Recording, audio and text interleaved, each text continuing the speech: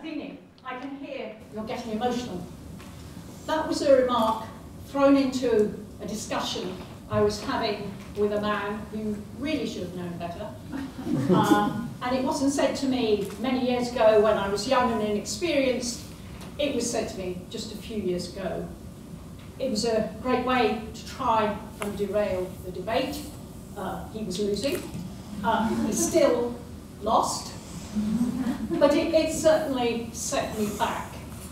And afterwards, I thought, what I should really have said to him was, I'm Professor Bloggs, I can hear you're getting angry. And maybe that would have had the same effect on him. It occurred to me that next time, I will be better prepared, that I will know what to do when someone tries that tactic on me. I think one should think of situations like that as a learning experience. So my message for you today is nothing is wasted. Good or bad, you can get something out of it. Now, as you've heard, I am a Cambridge professor, I'm an FRS, I'm a Master of Churchill College. But I wouldn't like you to think I'd always known what I wanted to do, that my life was carefully planned. I think when you're young, it's very easy to think that you uniquely are in a fog about what you're trying to do, and everyone else knows exactly what they want to do and how to get there. And I would say, rubbish. I don't think many people live their lives like that, and I certainly haven't. But what I do think is, as I've gone through life, I have taken the different experiences I've had and woven them into the fabric of what comes next. A bad experience may teach you never to go near that situation again, or, as with my first example, teach you how to do better. I think that everything that happens, like your mic packs up, you have to learn how to get through it in one piece without falling flat on your face, and it's not always easy. But bad experiences may teach you, you never want to do another TEDx talk. I will bear that in mind.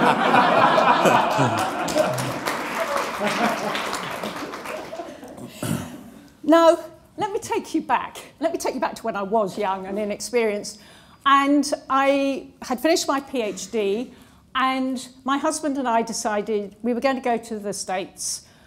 It looked like there was something there for both of us that would satisfy both of us. But my first postdoc was a total disaster. I spent 2 years being utterly miserable. I produced just about no results. I really got culture shock, actually. And I found the whole experience very dismaying. So what did I learn from that? Well, with hindsight, not at the time, I realised that being a failure at something doesn't mean that you are inherently a failure, that you're always going to be a failure. And I hope that it has also helped me understand better, now that I've supervised students and postdocs myself, I hope it has helped me understand when they are struggling. And I can say to them, look, I know what it's like, I've been there, and they can absolutely see that I know what I'm talking about because I have this sort of 2-year blank in my CV. Now, obviously, I wouldn't be standing here if my next postdoc had been equally disastrous. I was very lucky. I stayed at Cornell for reasons to do with my domestic circumstances and the need to get another visa. I stayed at Cornell. I swapped who I worked with. I moved field slightly. I worked with a different professor. And this professor was just a totally different kind of person to work for. And he encouraged me, and he was the first person who really encouraged me to think about an academic career. I had to be able to pick myself off this very literal floor that I had fallen on in failing to do my research at all well. I had to motivate myself to get on, but I quickly found that I'd fallen in love with the research in a way I never had done before. So I think resilience is another skill you have to learn, but having been through that process, as I say, I hope it helps me sympathise with my students, some of whom undoubtedly find research very disturbing and difficult to get on with. Throughout my career, I've moved from one research topic to another. I've worked on starch, I've worked on plants, I've worked with plastics, I've worked with living cells. And I think one can always take what you learn sort of in the previous bit of your research and turn it into something that is relevant to what you're doing now. So, for instance, at one point I was working on the mechanical properties of snack foods made out of starch. Think cheesy Wotsits. Think what happens when you bite a cheesy Wotsit. You want the right mechanical properties. So, the theoretical equations that were relevant to getting some sense out of our experimental results turned out some years later those equations were just as relevant when I was trying to understand what happens when you slice carrots. Carrots are a vegetable foam, the same equations apply. Now, you might be thinking, those are really odd things for a physicist to study. And many of my colleagues thought the same thing. When I set out and started working on the really quite messy world of food and biological systems, some of my colleagues were undoubtedly quite sniffy. Did not think that these really very complex materials were at all appropriate for a physicist. And again, relatively early in my career, I had the kind of remark that is very hard to deal with thrown at me by the then senior professor in my department, the Cavendish Lab in Cambridge, who said, things have come to a sad pass when people at the Cavendish study starch. And again, I didn't really have a very good answer. I could try and say, but it's really interesting. Or I could try and say, with a bit more sort of sang-froid, well, physics is what physicists do. But neither of them are particularly good ripostes, and I'm not sure I've ever got a very good one to that one. But nevertheless, I hope I had the last laugh, because as complexity has become sort of fashionable, far more people are moving into the kind of areas I was working in 20 years ago. So I think, yeah, well, tough. I did the right thing in staying with it. Now, as my first anecdote showed, I don't think it's just a case of knowing facts and taking a fact from here and applying it there, or a theoretical equation. I think it's also about the soft skills of how to deal with situations. I expect many of you will have had that experience when a child of being taken to visit an elderly relative and your parents sort of trying to tell you how to behave, and you feel as if there are all these adult rules and you don't really understand them, but somehow you've got to get through the maze of this visit. And I think that kind of feeling that there are rules that you have to apply is something that applies to professional life too.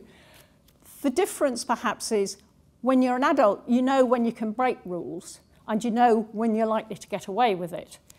But I think you can learn an awful lot in this sort of soft skill arena by watching other people get things right or get things wrong, and you can learn from both of them. So think about all the awful presentations you've ever been to, and I know I'm sort of putting myself at risk here, but just pause for a minute and think about the awful presentations you've been to, where people have had umpteen PowerPoint slides written in very small font, and you can't possibly take in what is said or remember it because it's just being thrown at you really, really fast. Or the one where the speaker spends the entire time muttering into their shoes, or standing, pointing at the screen and never showing you eye contact at all. Now, you can sit and go to sleep during presentations like that, and if you're the parent of a small child, that may be the best thing to do during the afternoon. But otherwise, I would say you should watch and think, well, I wouldn't do it like that. And I realise that 10-point font really doesn't work in this lecture theatre. So you can learn and you can profit from it.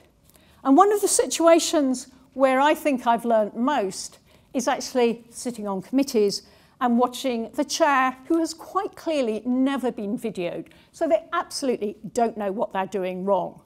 So you will all have seen a committee chair who never stops talking, never gives anyone else a chance to talk. Or the committee chair who never intervenes at all and just lets two of the committee have an argument over in one corner, and everyone else gets very bored. And he's just doodling on the agenda, or she. Or you have the situation where no comfort break. Disaster. Or no coffee and biscuits, that's bad too.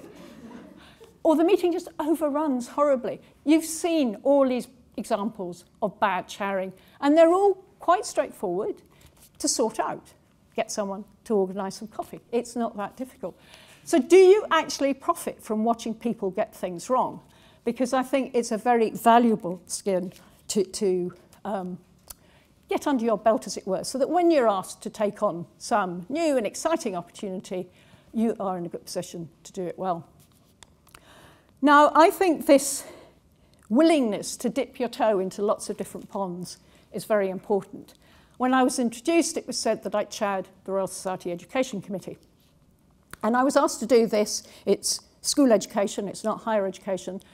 And I was asked to do it, and I said, but I don't know anything about schools. And they said, no, we don't want anyone who actually knows what they're talking about. We just want someone who's going to draw all the different bits together. So I thought, OK, I'll have a go. And it was really educational, if you like, taking on that role. I got to attend a select committee, for instance. I had a meeting with the schools minister, Nick Gibb, who during the course of the meeting asked me to do a long division sum. And I said, excuse me, Minister, I don't really think that's the best use of our time. And the staff around the edge of the room sort of had a quiet snigger, I think, because I refused to do this long division sum. And it was during the time that Michael Gove was the Secretary of State for Education, and there were consultations coming out all the time. And I had to read the suggestions about the curriculum and everything, and help the wonderful staff here do the responses and everything. I learned a huge amount.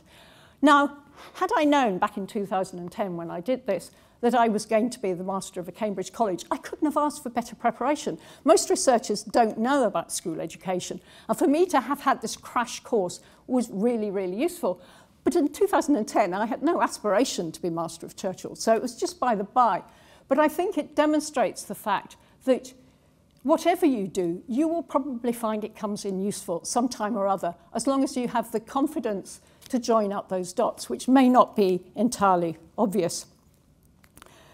And as I say, that applies to bad experiences too. So if I go back to the remark I introduced this talk with, Athene, I can hear you're getting emotional. That was said to me when I was Cambridge University's gender equality champion by a senior colleague who did not like the fact he was losing the argument. But it sort of sums up why I had become the gender equality champion, because I was fed up with sitting on committees where I was stuck there as the token female professor and then find that no one was listening to me, or I would look around me and think, why are all these other professors getting more space or students or whatever resource, and somehow my voice falls on stony ground. And I think it was because I was different. So the comment that was explicitly said to me when I tried to be head of department that I was too emotional, it's the same thing again. I was a female in the male world. If you don't know physics, it's very male. I do not look like your typical physicist. And I think I just sort of threw them. And this comment about being emotional, I've come to realize it simply means you're not like us. It doesn't mean, actually, we think you're about to burst into tears. But they might be worried I might be going to burst into tears, but I have never done that, so they have no justification. But it seems to me that it's one area where, being a woman, you are judged differently. It seems to be all right to be cross, angry, thump the table. I have seen men do that. Don't think I've seen women do that, but I'm not saying they can't. And you have this situation where being sort of different is an issue. And that is why I became the university's gender equality champion. Again, I learned a huge amount from that role, including, I hope, how to be more persuasive.